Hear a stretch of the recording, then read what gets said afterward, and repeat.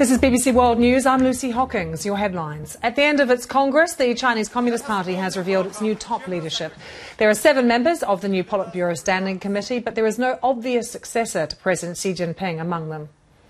The planned rerun of Kenya's presidential election will go ahead as scheduled on Thursday after not enough judges attended a special hearing at the Supreme Court on delaying it.